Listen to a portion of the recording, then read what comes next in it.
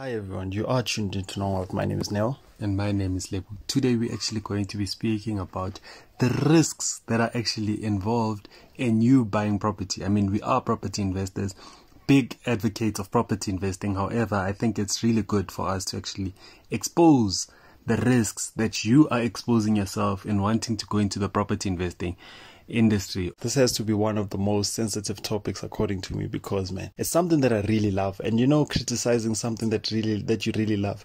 However, what happens is that it truly exposes what you're putting yourself in so that you can love it more because you truly understand what it really is, and not going into property investing thinking that you're becoming a millionaire tomorrow. However, grasp the whole process of property investing. Without any further ado, we'd like to speak about the first risk that we have actually seen in the market, right? Is that your money is actually tied up in a property. So what do we mean by this? Say, for instance, you're buying a property today and you are actually putting 200,000 down on this particular property. And then you do actually rent it out, or you're trying to resell it back into the market. However, no one is actually wanting to buy the property because of various reasons. Maybe it doesn't meet the criteria of the market that you actually look into, or you have actually overpriced it. And you overpricing this property, not because you want to overprice it. In order for you to actually break even, you need to actually put it at market value. In order for you to make a profit, you need to actually put it over market value. So now what does this mean? This means that your money is in this property, and now you can expose yourself to many more risks, such as repossession of your property. I mean, I don't want to see you or see myself in this particular situation whereby my property is actually being repossessed and I put my money into this property. I mean, you've got a valid point, Lebo. We all go into investments hoping that we're going to get return on investment. Breaking that down, if I'm putting money in, I'm expecting a certain portion to get out. However, now knowing that I'm actually putting this money in and there's a possibility that my property be repossessed, however, I'll be blacklisted because of an investment. How controversial is that? I mean, that's the thing about property investing. You look at some investment portfolios, is that you're putting in money expecting to get out money, right? Or worst case scenario, you're putting in money and then only to find out that maybe the market went bad. You should see my face when you say repossession or blacklisting, man. That's the worst nightmare. I mean, that's crazy. I think that literally pushes you as a property investor to run your business as a professional, because I know that's something that we went through. You have a tenant and then this tenant is not paying you, so the question will be, are you going to miss the dates of you paying back, or are you literally going to take a step and deal with this? Because I mean, the law is actually involved in this, because you know that you cannot just evict a tenant. So now if the eviction process takes about 6 months, the question will be, are you ready to taking into such an investment? And I mean, with the statement that you just said, right, it's easy for someone to think that the law favors only the tenants and not the property investor or the property owner. This is the case if you haven't actually done things right. What do you mean by doing things right? If you don't have a lease agreement written by a conveyancer to actually stipulate the terms and conditions of living in that property, then likelihood of you having a problem is really huge. Because now what happens most of the time is that people go onto Google, search for lease agreements 2022, whereas the lease agreement doesn't actually stipulate everything. I know this is the question that we like asking people. Where did you get your lease agreement?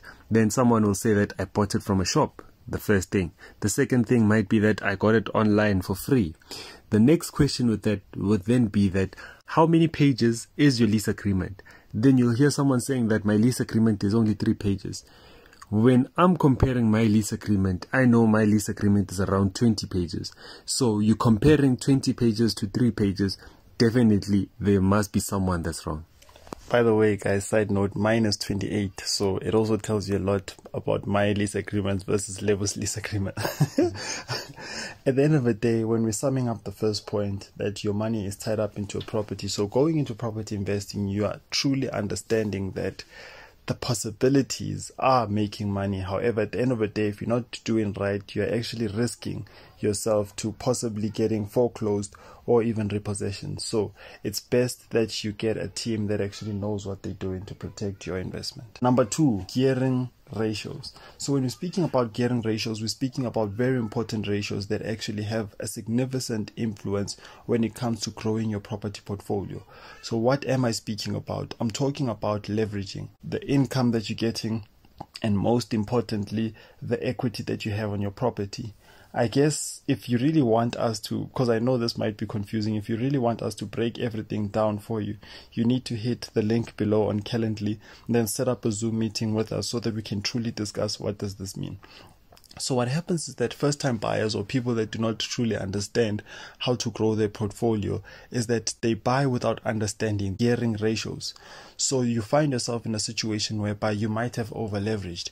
You find yourself in a situation whereby you bought an investment portfolio, you do not have equity on it, you're also running cash flow negative. That is a mess. Headache. Every ache that you can think about. You'll never know that in 5 years from now or in 10 years from now, when it's time to sell, that the market is not in your favor.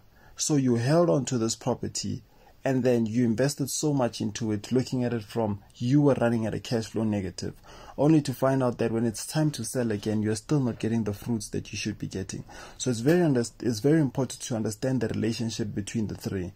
The debt that you took, the income that you're getting from the property, and most importantly, the equity that you have on the property.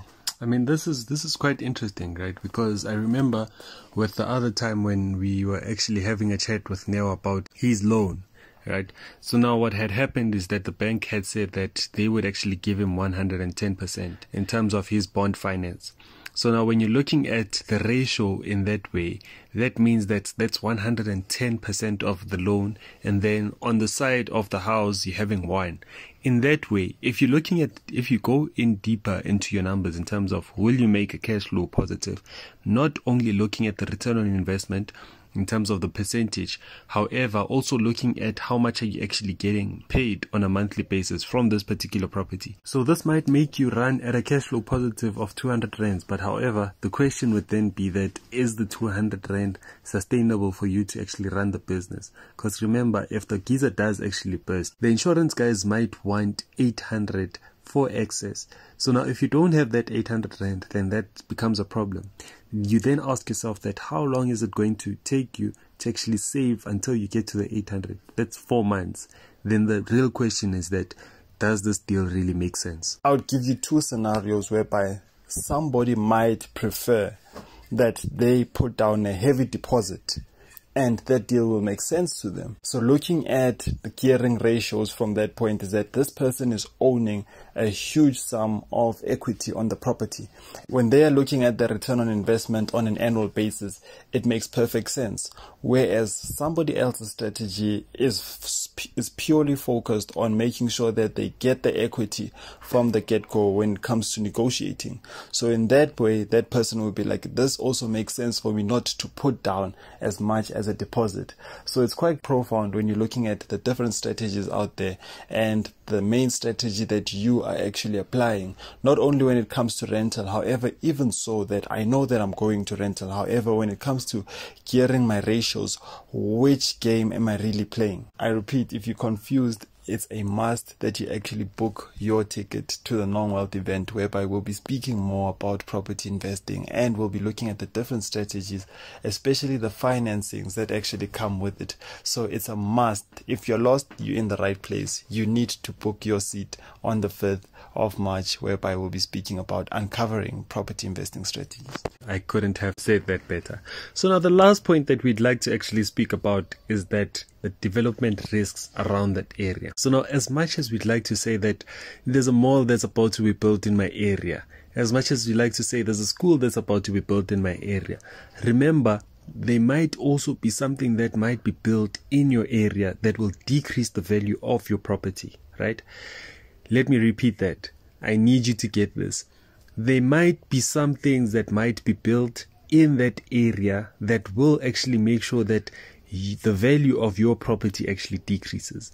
So now we saw this with our recent deal whereby we bought this property. It was in a good location. Everything was good. However, RDP houses were actually being built in that particular area, that really decreased the value of the property. So now if you're looking at it from that particular perspective, you need to then understand that if you do see any developments going on, you need to go actually ask what is going on here. Sometimes it might be a developer actually coming through in town to develop the area in terms of them building a shopping center or building apartments.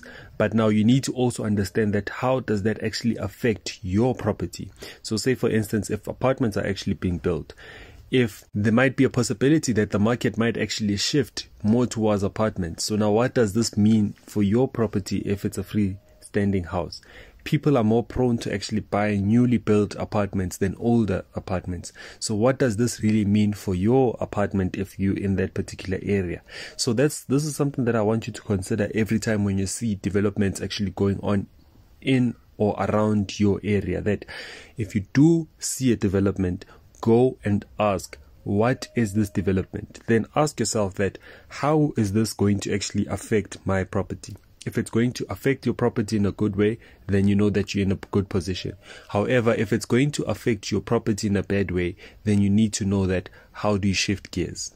Shifting gears and adapting to the environment. I like the example that you made, and I want you to also provide another example that we saw in the property market, that in this area, they were actually moving towards apartments. So they were building a lot of apartments.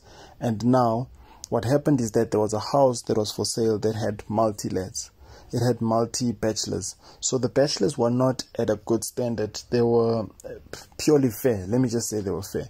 They were fair because they had the toilet and they had a kitchen and they also had a bedroom. Only to find out that the apartments prices are actually even not high. So again, what market do you find yourself in? Are the apartments in that area renting out for a huge amount, or is it relatively cost efficient?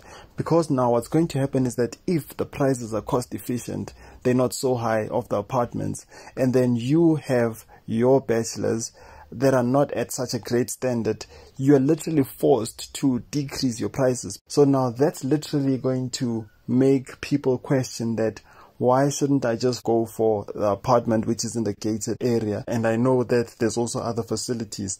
So that's another thing that you actually have to literally scope out as a property investor before you start investing. There's a lot, and it's very important that you do attend the workshop that we'll be hosting so that we discuss everything that one might encounter when it comes to property. I mean, we will be there from 8 o'clock all the way to 1 o'clock, speaking nothing but property investing. So on the 5th of March, diarize this, because we will be at the Glenvista Country Club speaking about property investing. We have an accountant that will actually be speaking about accounting and how to actually do your taxes, and we'll also be having an estate agent that owns her own estate agency firm. Isn't that crazy? That will actually be speaking about how to actually position yourself as a property investor within the property market. Wealth? Invest like a pro.